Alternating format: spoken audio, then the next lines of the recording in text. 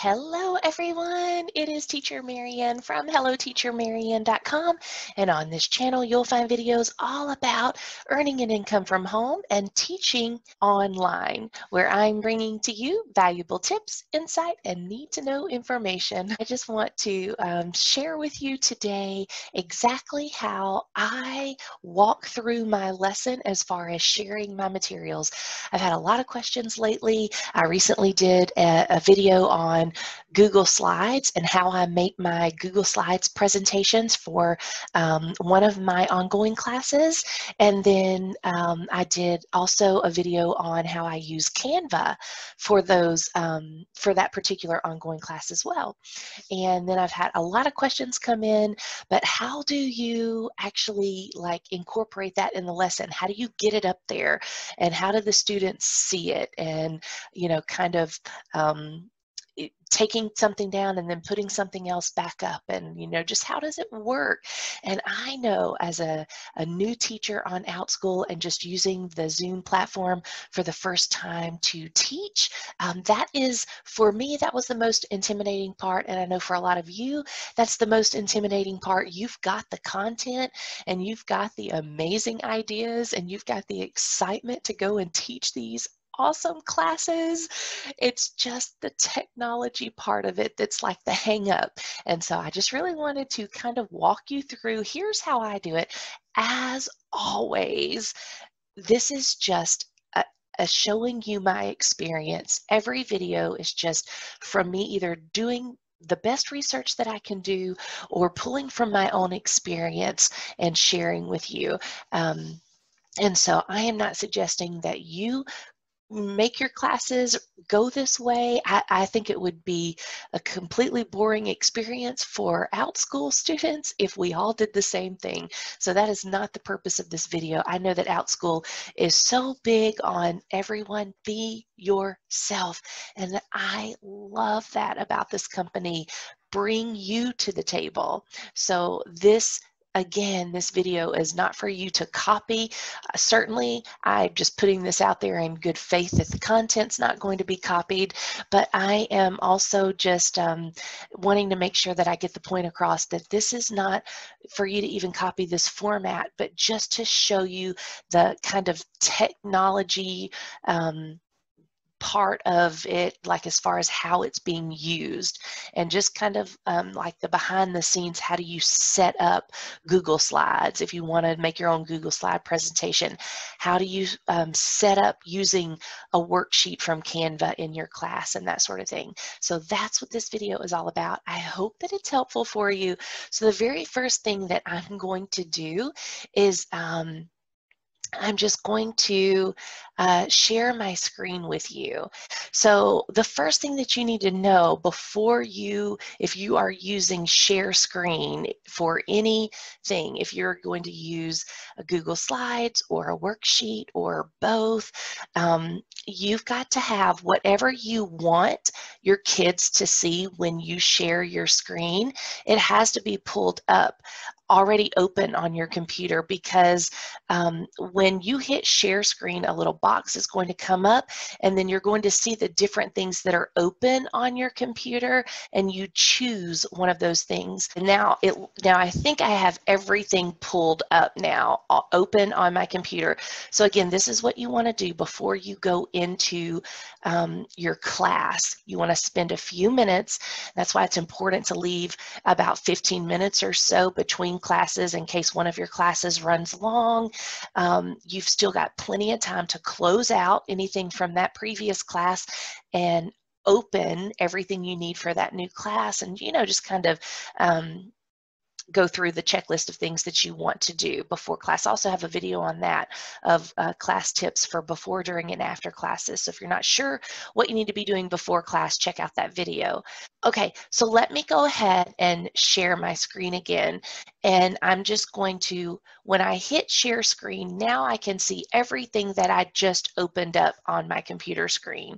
It's a little story that I created on Canva. So that is the first thing that we do together, is we read a story, and I have the students listen for words with the at sound. You've got a bar going across your screen, and on that bar you can click annotate, and when you click annotate, then you can choose to draw, and then I'm going to ask, one by one, can you give me a word with the at sound? Can you look at the pictures? Can the pictures give you clues? And so just one by one, as they would tick off words, then I would circle the words, and then we would start familiarizing ourselves with the at words that we're going to be working on in today's lesson. Now, while I'm up here, some of these students do know how to annotate, which just means write on your white screen. So I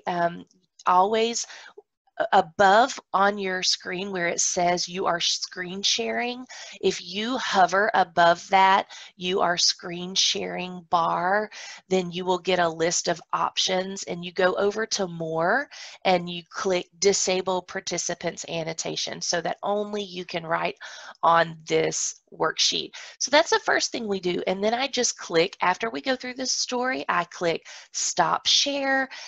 All of us are just in the regular Zoom, and then I praise them, just kind of however I want to transition. And then we go to our next worksheet, a share screen again. It's from another Canva worksheet. And so I'm going to choose this one this time that I opened up, and I'm going to make it big. And at this point, the students are muted, and we've already gone over my spill. This is also in my before, during, and after class video, but we've already gone over my spill of how I manage the mute and unmute button. And so I'm going to call on individual turns at this point, and they're going to help me find all of the pictures that have the at sound. And we're going to go through this picture, and then we'll go through some non-examples, and we'll say the picture bird. At bird. No, bird's not an at word. At hat? Yes. I stop share again, transition to my next activity, explain what I want them to listen for in this next activity, make at words. So again, all I did was I closed my, I pressed stop share, and I went back to regular Zoom, and then I just hit screen share again, and I chose one of my other options that I had pulled up. And this is, I have got 3 Google Slide options pulled up here because I have 3 different Google Slides made for this one class. May or may not have time for all 3 of these. I'm going to go ahead and put this in present mode. I'm going to click down here, the pointer in the bottom left. You've got some options on Google Slide, and I like to use the pointer so I can kind of direct them with this little red pointer on the screen.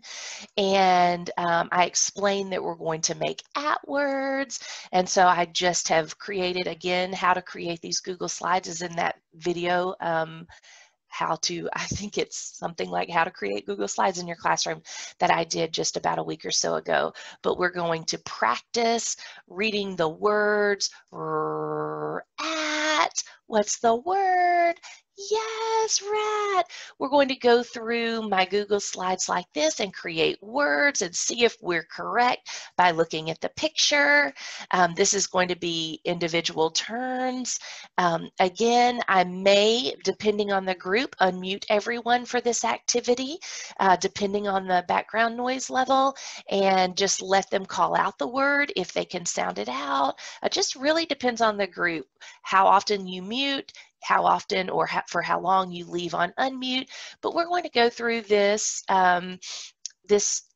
activity, and it's going to go pretty quickly because I just want to set them up for then our next activity, which is going to be writing our at words. Again, this is another worksheet that was created on Canva. And again, I'm going to annotate and draw, and the students, this is the worksheet that I have uploaded in the classroom. So before class, I upload the worksheet that we're going to be doing that day. Now I do this 2 times. I always upload the worksheet that we're going to be doing, like, so if today was week 1, then at the end of class in the classroom, I would thank the parents for bringing their learners to class that day. You know, I would leave some personal comments, and then I would say, attached to this message is the worksheet we'll be doing next week. And so the parents have it that early, a week ahead of time, and then I always upload it the morning of the actual class a week later, because for any new enrollees that come in after that last class, they're not going to see all the previous class comments and they won't see this worksheet. So I always upload it again for last minute enrollees. Now for one-time classes, you can just attach the worksheet that you're going to use to the when you're creating that class. You can just attach that worksheet. You can attach a file for parents to see when they enroll, and then they can download it there. For ongoing classes, because I don't want to attach every single 9 worksheets, I just do it, you know, that way. So again, we would, however you want to do a worksheet or whatever kind of worksheet you want to do, but we practice writing our sounds, and I practice, you know, I will model how to write the sounds. At this point, during our transition activity, one of our transition activities is to actually write the sounds in the air, and we practice chanting like C says, K, and we all write with our finger S says, just to warm up and get our brains thinking about writing. And then so that would be another activity. And then we would go through that. That probably takes the most time. The worksheet where we write always takes the most amount of time, but that takes care of all of the 3 different worksheets that I pulled up from Canva. And now I would again go to another Google slide, and this is where we do rhyming words. So again, this is usually the activity that we end on, and so I would pull up a explain to them what rhyming words are. This again moves pretty quickly, and then usually by the time we get to this, I only have a minute or 2 left, and so I will say, okay guys, this is our last game. It's so much fun. For this game, I need everyone to give me thumbs up or down, so listen big. I will say the words, you give me thumbs up if you hear at in both words. You give me thumbs down if you do not hear at in both words. Okay, and then we would just kind of go through it like that, and then the computer will tell us if they are rhyming words or not. And so we kind of go through this slide, and so that's just another activity. And then I did make one more activity. Beginning reading classes can even though, you know, there are classes that have kind of this similar titles, they can really be on so many varying levels. So sometimes when parents sign up their child for a beginning reading class, they may think that it's more advanced than it really is, and sometimes the class is too advanced than they thought it would be.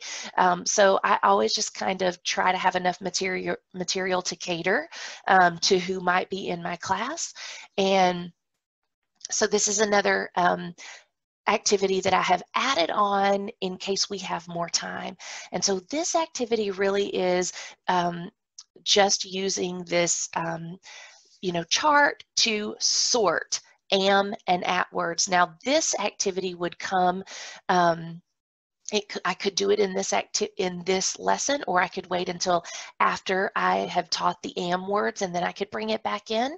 That's on another week, like week 7, I believe, or something like that. But in a chart setting or in any drag and drop activity in Google Slides, you can't have it on present mode. So that would be the one thing to remember there. And so we would just go through the pictures. If they don't know what the picture is, then I would just drag the picture to the middle and let them know if they don't know. This is yam. Am or at? And this is probably one where I would try to leave the students unmuted and let them call out. Am, yes. And we would just go through, bat. Am or at? that. Yes. And so we would just go through the pictures that way. And that is what I do. And at the end, I stop sharing everything. I wrap up my lesson in a really fun way. And just try to leave in a very positive note. Okay, if anyone has to, go ahead and sign off. Thank you so much for coming. I hope to see you next week. You did awesome. And then if anyone wants to tell me one thing, I'll stay for a few minutes and everyone can tell me one thing, because with this age group, 4 to 7-year-olds, usually they're dying to tell you something. And so usually at this point, I've told them a few times, remember, you can tell me after class. Thank you. You're being so patient. And so I want to be sure that I always allow them that time. But yeah, that's pretty much it. That's kind of how I do a typical lesson if it's that particular beginning reading lesson. And then I've got another older reading fluency lesson that I've recently created. And again, I'm going through sharing screen using worksheets and Google Slides and actual readers that they can print out, like leveled reading passages that they can print out that we're going to do work with. But kind of the same thing, using Google Slides, using a printout, and then using worksheets that I've created to help us. The worksheets really just do create that interactive experience for the students. So anyway, I hope this helps. I hope this answers questions that you had. And remember, you can do it. It might change your life, and I'm your biggest cheerleader. Okay, guys, thanks for watching. Bye-bye.